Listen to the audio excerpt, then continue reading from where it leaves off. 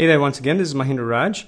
So in this video, I'm going to walk you through the setup process of MyFitnessPal, the calorie counter app. And I'm going to give you a pretty detailed rundown of what you can do with it, what you can track and measure, and all the features available, okay? So listen up. So this is the start screen. You would want to sign up, and you can sign up with Facebook, but I usually like to sign up with email instead of giving access to Facebook. And let's just, it'll ask you what's your goal. You want to lose weight, maintain weight, you want to gain weight, what is it, right? So let's just say, most people want to lose weight. How much would I like to lose? Okay, I'll just start with 1 kilo. And what's my current activity level? This is like, they're not asking you about your exercise. They're just asking you like during the larger part of the day, right? How much activity are you doing? Do you walk around a lot? Do you sit a lot? What is it? So like for me, most of the day, if I'm at home and not exercising, I'm spending a good part of the day on my feet because I'm usually, walking from place to place or something like that, right? So I'll put lightly active, and obviously I'm male. Put in your date of birth there, and put in your height and weight, current weight. My current weight is 76. I want to go to 75, yeah, for example. And it gives you a recommendation of, okay, losing 0.5 kilograms per week. And of course, you can decrease that. I can put I want to lose 0.2 kilograms per week. So that's a nice, easy and slow pace, or you can pick a more intense, lose 1 kilogram per week. That's up to you. All right. Go to next. And here, basically, I'm not going to complete this step because I already have an account. You're going to put in your email address, okay, to register with. You're going to choose a password right there, and you're going to pick a username. Okay, it's already recommending a username to me. You can change it and see if it accepts the username of your choice. Otherwise, keep trying one until it gets accepted. Put in your country, and you would click next. Okay, this button next here. So that would set the thing up. Now, once it's set up, I'm just going to fast forward, and I'm going to show you what it looks like on the inside. So I'm going to log into my account. It's logging me in, and you'll see some of the stuff I already have set up. Okay, so bear in mind you would have already selected what your goal is. Do you want to lose weight, maintain, or gain weight? And how much weight do you want to lose? Now, based on your age, based on your current weight, right? It's going to give you a daily calorie goal. That's what it's going to do. It's going to give you a daily calorie goal. And in this case, it's showing me that my daily calorie goal should be 2,690 calories, right? It's saying I should be consuming 2,690 calories per day. For what? That is 260 calories to maintain weight. Now, obviously, if I want to lose weight, I have to eat less than 2,690 calories per day.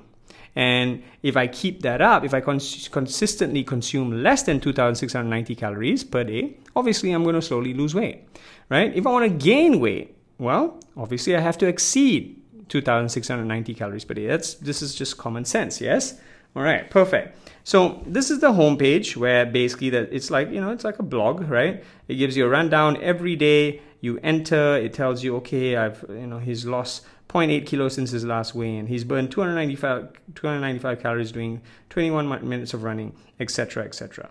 But where you're going to enter all your data is the diary, all right? So I'll show you what I had yesterday, right? So this was me yesterday, 2,690 calories, and it was going to add up all the calories you had. I had 1,900 over calories yesterday, but I also did some exercise which burnt off 487 calories. So it gives me 1,240 calories remaining to meet my daily goal of 2,690. All right. So just give you a rundown. I had, all these items for my breakfast. I had lunch, rice and 3 veggies. I had dinner. And I had a bunch of, good, healthy-ish snacks after my rock climbing. And right down here, it says cardio exercise, right? That's me. I entered rock climbing, 35 minutes, okay? How do you enter all this stuff? Let me show you, all right? Let's go to today, okay? That was my breakfast. That's my lunch. So let's say I want to enter a breakfast entry. I would just click add food, and these are the ones I've already been entering, so it memorizes that for you. But if you want to search for food, let's say I had yogurt, right? Yogurt for breakfast. I would put in yogurt and click search, and it gives me a whole bunch. Remember I said there are 5 million over types of foods and drinks in their database. 5 million, right? So there's almost nothing that isn't here. They got different brands. You can even type in the brand name. What's a yogurt brand name? Yoplait, I believe. All right, and I'll click that. Boom, Yoplait brand, light yogurt, 6 ounces, 90 calories. Yeah, Whips, mango yogurt, all Yoplait brands, right? So you can type in brand names. You can type in types of food. I'll show you how great this is, right? So I'll type in a local Malaysian dish, right, called nasi lemak. And this is a Malay word. It's not even an English word, right? Nasi lemak. And it gives me so many, tens or hundreds of types of nasi lemak, right? This is not all. You could even pick show more results. Isn't that awesome, right? I mean, look at how many types of nasi lemaks they have. So you can see how the possibilities of this are endless, right? And for every one you pick, it'll give you a breakdown of calories.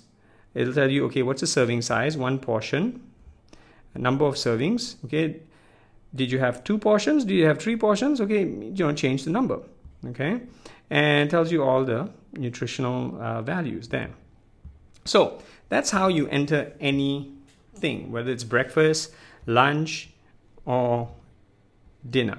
All right, and even snacks. Snacks you can you can put in like Mars, right? Mars bar. If you ever do have a Mars bar, you put a Mars bar, and it's going to search and say, okay, Mars Mini, 18 grams, 80 calories, right? Or Mars Maltesers, right? 19.5 grams, 98 calories. So you just simply select the one you consumed. Now, what else can you do? Well, you can view the nutrition for that day in a chart form of a breakdown. You can enter notes, food notes or exercise notes for that day. And you can also click complete entry. But you see this plus button right here. If you click on this plus button, you can either type a status, which goes to the home page, or you can even include water. I don't bother with water. You can say how many cups of water you had per day. I drink a lot of water. Or you can even put the food in this way, right? But these tabs here are faster, all right? So you can enter the exercise. This is the one I do, right? So you put in exercise. Again, this is something you can search for. So let's search for something I do, rock climbing. Okay. Click search, and it tells you rock climbing ascending or rock climbing rappelling, right? That's descending with rope. So I put rock climbing ascending. Minutes performed. Type in how many minutes you did rock climbing for, okay? So if I put 30, it calculates as 417 calories burnt, all right? Following so far? Awesome, awesome. You can even type in things like yoga. There are different types of yoga. Okay, stretching, hatha yoga. Minutes performed. Say 60 minutes, you burn 189 calories. Isn't that great? I mean, this is so detailed. It's amazing. All right, let's go back. Let's say we pick exercise strength. So let's try yoga again. Let's see what it comes up with. Is it going to be different? Okay, it doesn't say any results because it considers yoga as a cardio form. But what about rock climbing? Let's see. No results. Okay, so rock climbing and yoga fall under cardio. So this would be like something like maybe gym, climbing in gym. There you go. All right. So you can do all these things. You can say, let's type biceps. Let's try that. There you go. Different types of bicep exercise, bicep curls, seated biceps curls, whatever you want, whatever you do, just type it in, search, it'll find something for you. All right. And you can track your weight. How do you track your weight? You click this button over here And let's say today I hit 75 kilos. I would put in 75 kilos right there and click enter. Now, once I do that, all right, it is transferred to the progress page right there. So you see all these bunch of entries. I've started recording it since 27 December last year. And the last one I put in was 27 February, 75 kilos. Obviously, that's not my weight today, so I'm going to delete it by sliding left and pressing delete. But this graph, it says weight up here, but you can change it. You can even keep track of your hips, measurement, your waist measurement, your neck measurement, the number of steps you walk a day, right? So I'll put weight, and you can show over the 6-month period, the graph. But because I've only started measuring for about 2 months, I'm going to show you, let's see 3 months, I didn't start yet. So I've been measuring it since 2 months. So 2 months ago I was at 79 plus kilos, and today, now I'm about 76 kilos. So it gives you this graph, all right? And you also got this More tab, where you got a bunch of things you can explore and search around with. You got profile, obviously, right, which is that page earlier. You can enter different goals you have. The original goals, where my weight goals are up there. You can enter nutrition goals, workouts per week. You can also check on the nutrition, which we already saw earlier, right? You can enter specific recipes and types of foods you want. You can enter it here by clicking this plus button, right? You can add from web, or you can enter your ingredients manually if you know what they are, okay? And there's also a blog you can go to where they give you, different types of recipes you can try out, and the likes of that. There's also community, right? Where you can go and you can create your own community. You can even enter your own friends. You can add your friends here. So each of you and your friends, you can keep each other accountable to your goals, your weight loss and stuff like that. It can be even friendly competition if you want. There are messages, and the best part about this is also you can connect other apps that you might be using to MyFitnessPal. So for example, another really great app which I use is Map My Run. And I use Map My Run, obviously, to track all my runs and walks or anything like that. So let's say I go for a run with Map My Run. Once the workout is complete or the run is complete, all I got to do while Map My Run is open, I would open MyFitnessPal. And the information, the calorie burn and all that information will automatically be transferred to MyFitnessPal. So I don't have to enter that information again. Okay, so to connect Map My Run, you would just click the connect button and it would connect to Map My Run. All right. So all this makes sense, right? It's pretty intuitive. You can change the settings if you want. And that's about it. And there's also a help tab.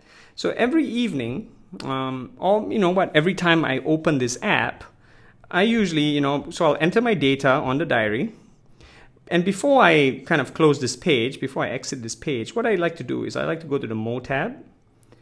And I scroll down and you see the sync, where it says sync. And it says the last sync was at 7:14 p.m. What I would do is I would click the sync button. It'll say sync in progress.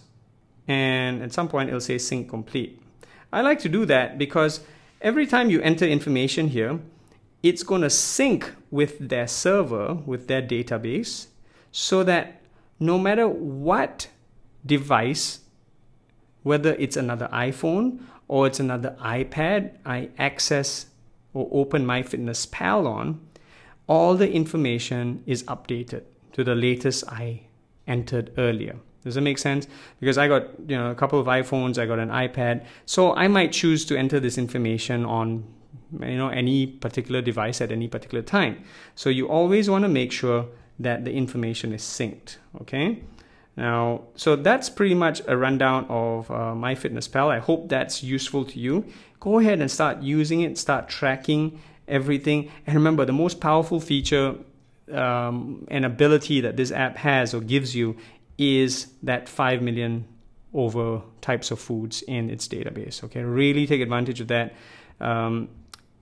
Just search, literally just type in anything in the search bar and you will see how anything you type will be there. All right, go ahead and try that out. I hope this has been helpful for you.